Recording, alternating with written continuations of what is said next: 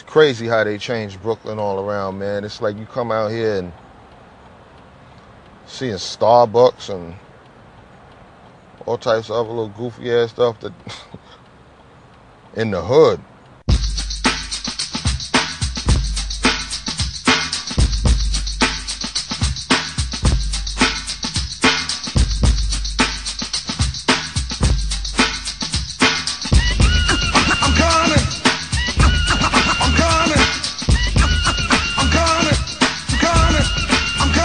Here I am, R.A.W., a terrorist, here to bring trouble to phony MCs. I move on. And Big Daddy Kane was a big influence on hip-hop.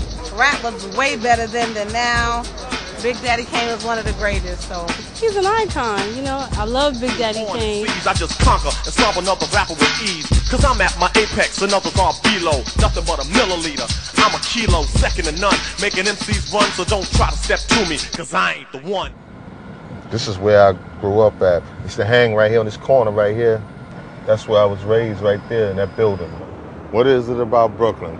For one, Brooklyn is always in the house. Greatest city I know, for real. It's 57 Park, just up the block from where I live, you know. This is like, you know, where we used to come and hang a lot. I could be out here and just get mad ideas. This is my little brother, Shane Delano, Little Daddy Shane. He probably have his own stories about out here because, you know, he the generation after. I love, cherish, and remember every moment of it, you know. Matter of fact, I'm gonna try to rekindle some of the moments, man. I'm gonna go over here and holler at my man OJ. Watch him come and actually make it, you know? He came a long way.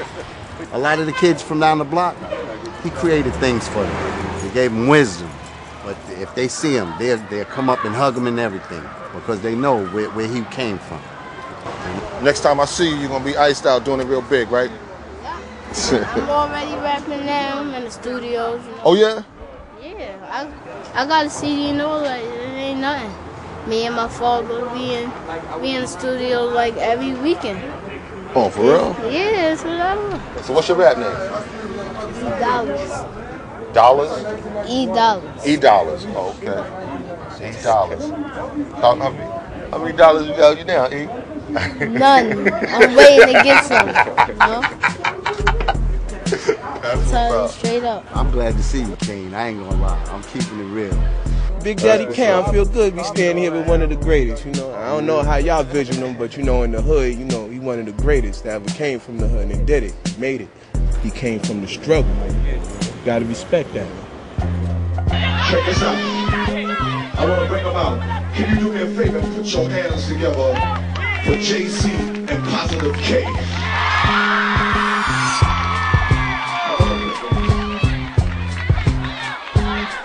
This is my man JC. And I'm going to let my man JC and then my man Positive K get busy for y'all one time. I'll be right back. Here you go, K.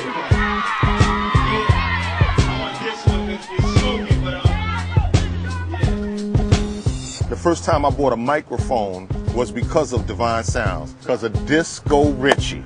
You know, he had his equipment out and he was rhyming and stuff, and I wanted to get on. So like right after he got through rhyming, I was like, yeah, I'm an MC. I want to rhyme too. And he hit me with the shoulder like, well, nah, shorty, you got to have your own microphone. It took me 2 weeks to save $25 to go down to the Albee Square Mall and buy a dynamic microphone from Radio Shack. I finally got on when they did the block party on right here between Stuyvesant and Lewis, and yeah, got on and rhymed against Richie then, and we broke bread. We was cool then. I'm gonna get up on out of here, man. Stay up. It's always a pleasure, man. Well, excuse me, take a few minutes to mellow out. Big Daddy Kane is on the mic, and I'ma tell about a minimum length of rhymes with strength and power. So listen to the man of the hour. Flow and go to a slow. A flat top is one of the most difficult haircuts to give.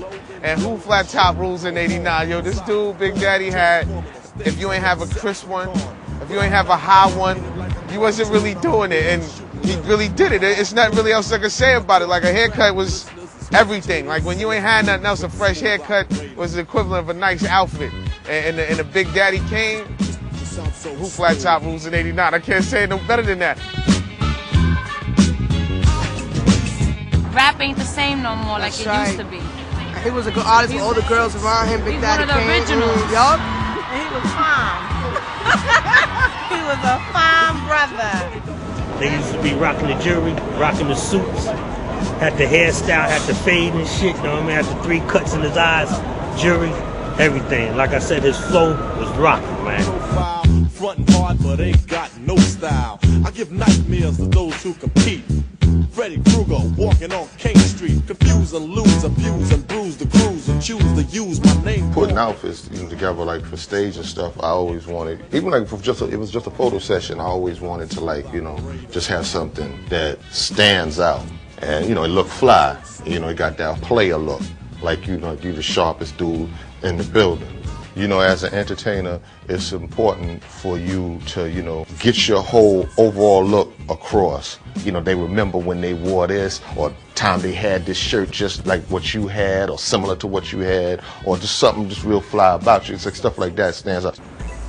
Yeah, he changed the game for a minute. It was all Big Daddy. Everything was at Big Daddy for a minute. He ran it. It was all fun for him. It was just like, he just brought life to the rap game and the smoothness for the ladies. He paved the way for a lot of rappers that's out now. You know, if it wasn't for him, then, you know, rap wouldn't really be where it is today. He not only came with the, you know, the street music, he also came on a positive type vibe and all that, you feel me? He wasn't just a rapper, he was like a mentor also. He spread it out for all people, so that's how he affected my life and my crew's life, so. That's on me. My man.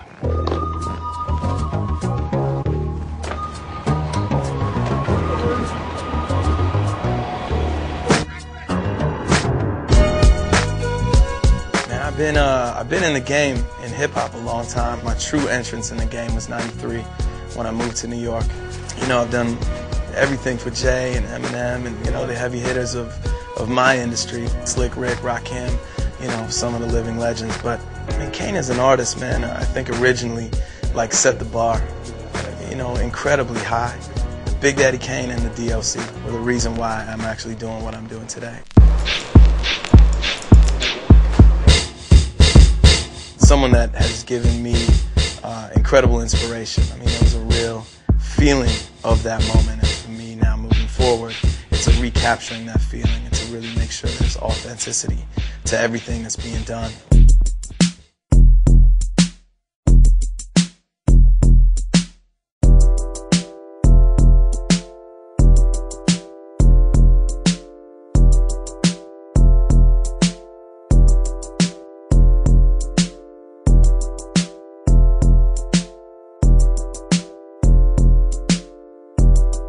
You know, there are pictures that I wish that I would have taken. I wish I would have been there. I wish I would have been the dude. So now it's sort of my objective to kind of recreate and sprinkle a couple of things that are important while still advancing somebody's cause. You know, I think so many people have absorbed pieces of that swagger. You know what I mean? What is today swagger? The retro kids that we're here today, I mean, that's all that moment in time.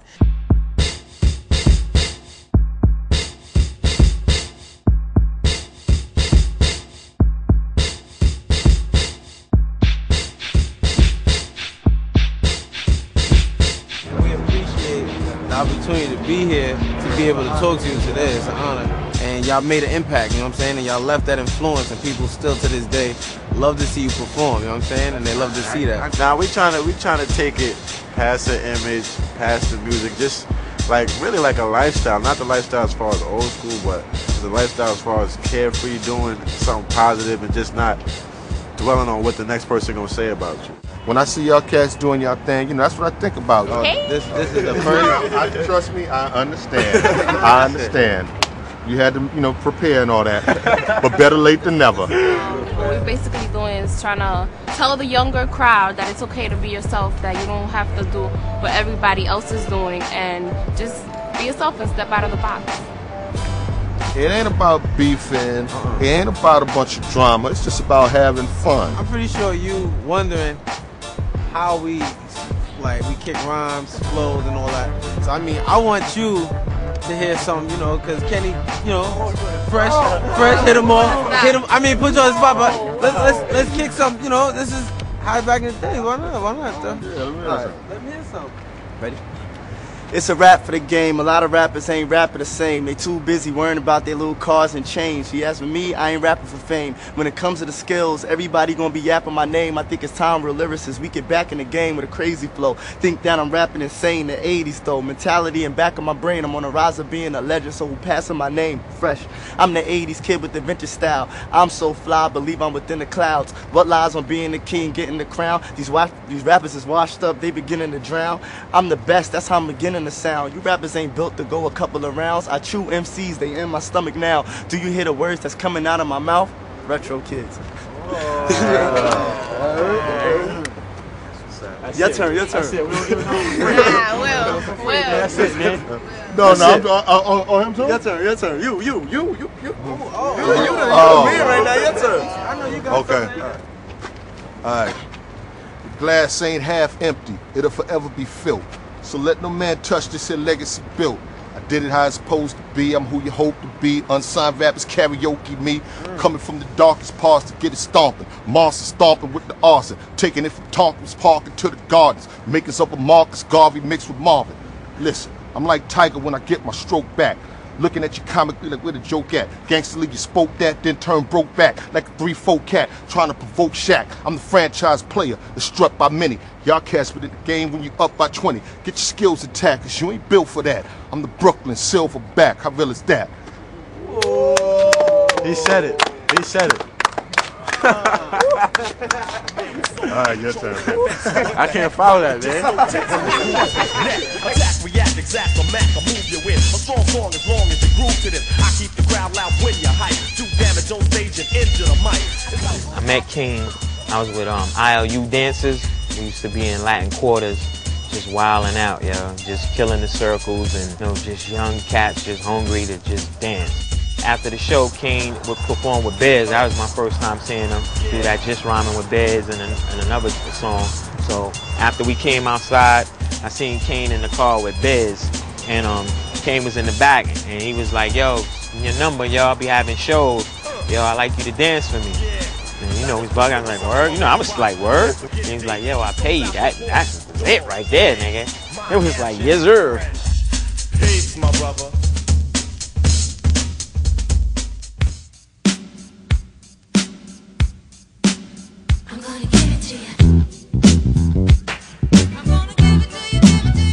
I never forget the first time I came to your house, to your mom's house on Lewis Avenue. I'll never forget that.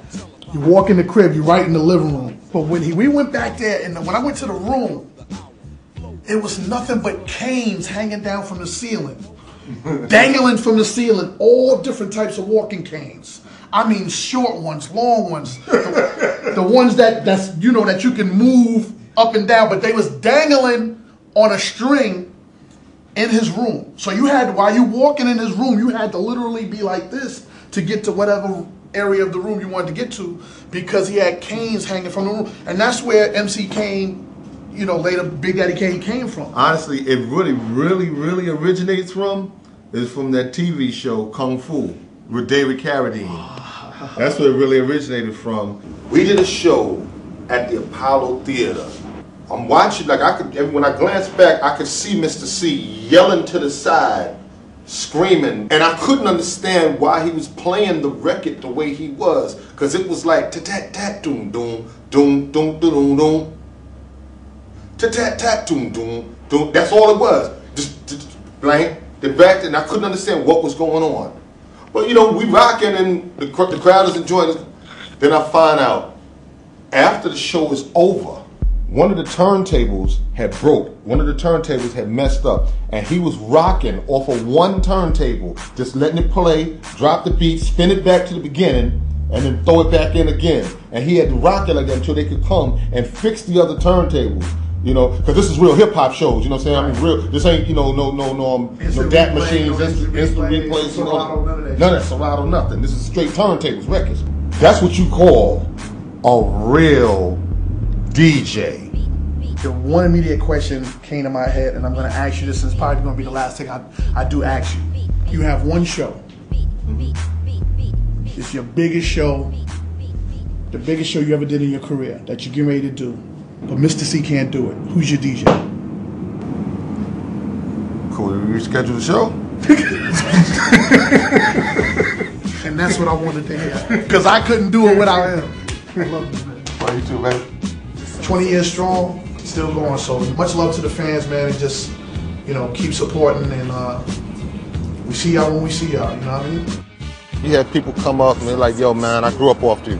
Yo, my father always be playing your music. Yo, you really can rhyme. I think that that's beautiful because it's music going through generations then, you know? And I think that stuff like that is very important where, like, as music goes on, you know, you introduce it to the younger generation, make them aware of where it came from so that we don't lose our heritage, you know what I'm saying? We don't lose, you know what I'm saying, what we created.